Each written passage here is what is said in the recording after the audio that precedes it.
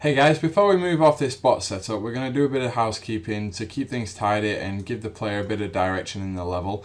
The only thing that I've changed here is I've added a camera into the level and I've got it focusing on these two doors. These two doors are now shut, and I've added a matinee sequence that you can find in a previous tutorial, and that's just basically with a door open, the two doors opening with a camera focusing on them, just so that the player can see where they are in relation to where the bot is. And then you can start jumping out and firing, and it just gives a bit more direction to the scene. In here I've got a use trigger, so this trigger gets used, the door drops and the bot comes through the door, so that's set up. We'll also get the bot to spawn when the trigger is pressed rather from level loaded, so we'll just hook that up there. And that just allows the player to see the bot come into the scene and then start firing at the player. Okay, so we'll just move that into place. And also remember to uncheck aim to interact if you have those already selected. So now we need to give the player a bit of direction, give him a mission to get through this section. So what I'll do is I'll right click in Kismet, I'll go to new action, go to voice announcement and go to play announcement, okay? And I'll hook that up into the use trigger. Okay, and what this can do is this node can display a message onto the screen about any information you want to convey to the player. So I'll just put kill Johnny to continue.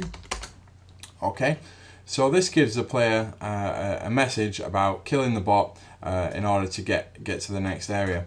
Okay, if you are in, use your world properties here, and if you are in default game UT game, these announcements will work. But if you use any other game type that isn't a UT derived game type, then these announcements won't work. So if you did want to use a different game type, you can always use a log, which you hold down L and left click, and you can plug that into there, and you can always log a message to the screen. But for the UT game, announcements are the best way to do that. So next up, we'll change the gameplay up a little bit here by giving the player an end scenario. So we'll create another remote event by holding down R and left clicking, and here I'll type in death, okay, on the new remote event. That's just holding down R and left clicking, and then we'll move this sequence out of the way. So we've hooked that up onto the finished. And here we can decide when the bot dies, what are we going to do? What event are we going to fire off here? So before anything else, we need a new action. Go to event and attach to event, and we'll hook that up there. And then under events, we'll right click, go to new event, pawn, and death. Okay.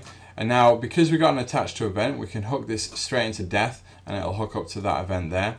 And we need an attachee and an instigator. And in this case, since we named the guy coming off this active factory bot in the variable, we'll create a new named variable by holding down N on the keyboard and left clicking.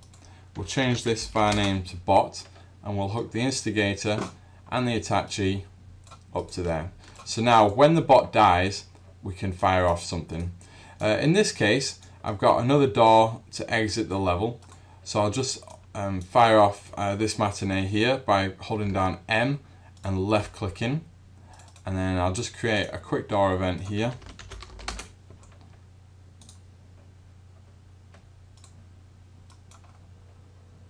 I'll just open it really quickly.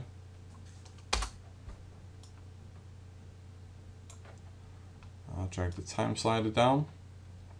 Okay, so that's just a really quick door matinee track, and we can hook that up to play, and we'll also play a sound when the bot dies as well. So we'll hold down S to create a sound, and in our content browser, in UDK game, I've got my sound cues selected here, and I'll just type in death in the search box, and it gives you a few different death sounds that you can play.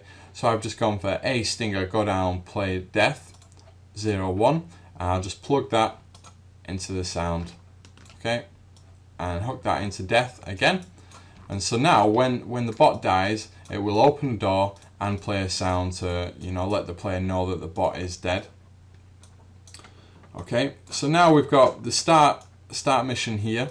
which is kill Johnny to continue, and this bot will be Johnny.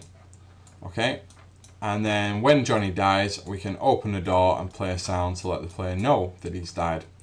A couple of things that I did want to change in here is that I had to keep turning on God mode to kill the bot Johnny, and it was quite a hard sequence to do.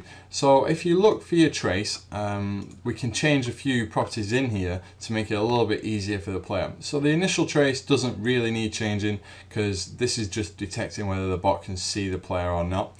And then when we start firing when the bot starts firing at us, he'll shoot at us for 1 second and then he'll stop firing. So 1 second of shooting isn't too bad. I think the main delay that needs changing here is this one between stop firing and the next trace.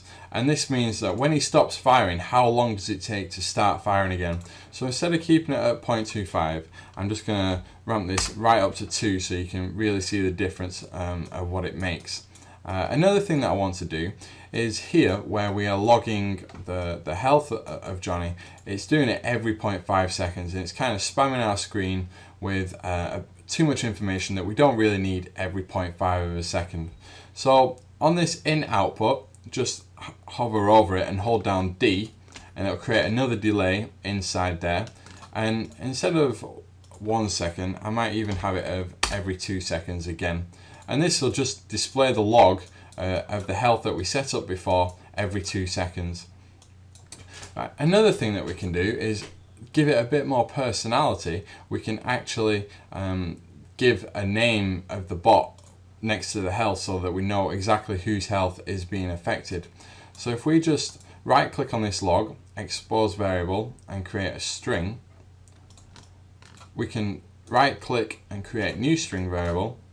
And if we call this Johnny, it'll log John. This will write something on the screen called Johnny, and then it'll say his health next to it. So let's just go in and test this out for now. We'll go inside this room here. So when we press this trigger, the 2 doors will open. Johnny will spawn out of here, start running around, firing at us, but only every 2 seconds. And then when we kill him, this door over here should open. So we'll go and test that out now.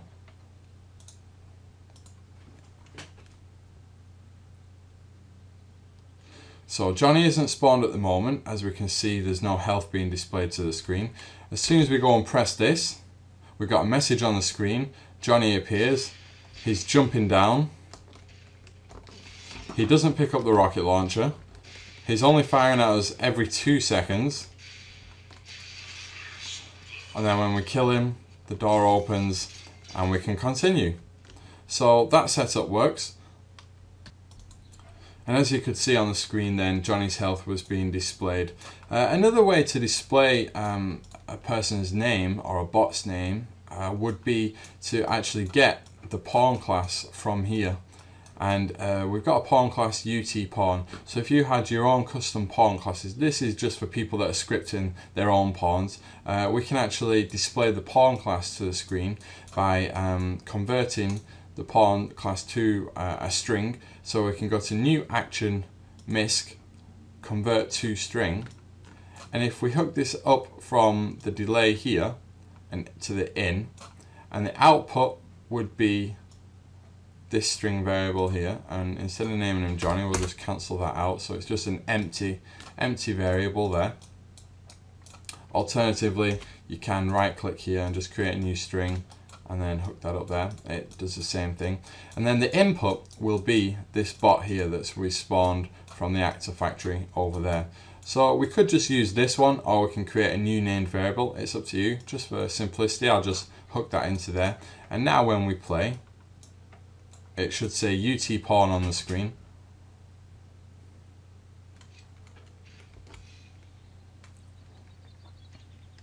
Okay, so we got our own pawn class being projected onto the screen, and that works fine. So that just helps you out if you wanted to output your custom pawn class to the screen. For this case though, I'll just delete the convert to string, and I'll just keep this Johnny. Okay, so Johnny spawns, and then we've got our trace set up. We've got a 2 second delay on stop firing. So this will be your difficulty. This will be a difficulty delay there. You ramp it up or bring it down in order to how hard you want the bot to be to kill. We've still got our move too. We don't really need to change anything there because all the move properties are fine. We've got our 2 remote events. We've got healing the bot and the death. We can just comment this by holding down Control Alt, and when Johnny dies. So when he dies, we open the door into the next area. So you could even take away the rocket launcher from the player, or you could give the player 100% health if they've lost anything like that. You can set up from this death event. It's completely up to you how you go about doing that. We've got our boss bottle here, which we've exposed a string and given the bot a name so that the player know who they're killing. And we've also added a mission for the player, to tell them to kill this bot to continue through the game. So that's a nice little setup. We'll just clean this up a bit. We'll highlight these and create a new sequence. Johnny Death.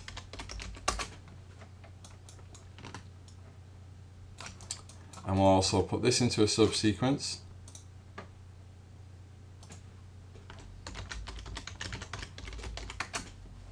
Just in case we want to add any more to those, so it just cleans things up a bit. And this trace we can put into a sequence. Right click, create new sequence, trace. And because we got an input here, this sequence will be called trace, but it'll say auto in. So if we double click on that sequence and we go to sequence activated, this is just basically like a remote event coming into the sequence, so nothing has changed there. But if we change this label to trace, then we know that it's going into the trace. And if we come back out of there, you can either use your mouse buttons to go in and out, or you can use these arrows to go through subsequences, or alternatively select them from down here. But now we see this input has changed to trace. We can do the same for this one. Right click, create new subsequence, movement. Put this up there. And the same with movement, we'll double click it. Instead of the input label is auto in, we'll change that to movement. Okay, and it's kind of clean things up a bit. We can leave that as it is. You can keep organizing and commenting on things that you want. But overall, we've got a bot that spawns. When the player presses a button, it opens the doors. It gives the player a message of what to do in this area. The bot spawns, he moves around, going to different locations in the map. It detects if he can see the player or not. We continually heal in the bot until we pick up the rocket launcher, and then when we pick up the rocket launcher we can do enough damage to kill him, and then when we kill him we can open the final door and the player can progress through the level. So that's it for the bot setup. Thanks for watching.